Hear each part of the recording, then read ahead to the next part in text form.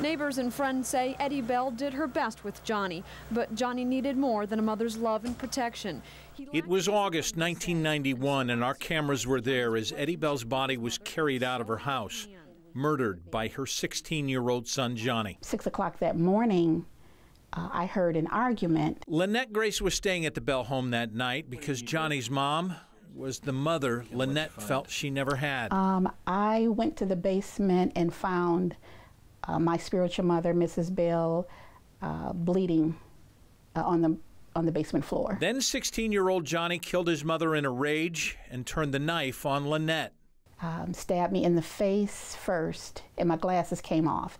Then he stabbed me in the chest by my heart, and then in my leg and my shoulder area. Lynette escaped, and Johnny was tried as an adult and sent to prison for life. This is Johnny Bell 31 years later, the head of Marion Correctional Center Wildlife and Bird Center. When I received the letter, I was scared to death.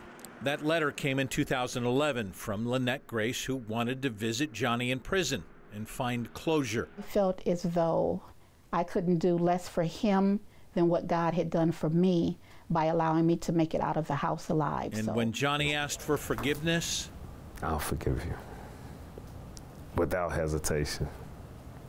She said, I must forgive, because if I don't, I'm gonna be held accountable. Lynette's belief in forgiveness drives her. You would have thought I was the one that had committed a crime with a crime of forgiveness.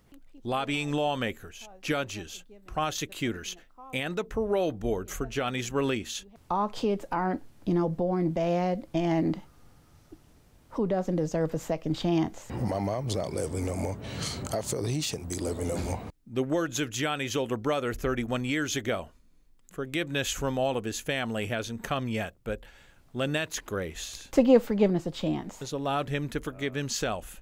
Someone giving someone the power of forgiveness is like releasing them from guilt or being free. Forgiveness, Lynette insists, is not a crime. But in the time that she's been in my life, everything that's been impossible has been made possible.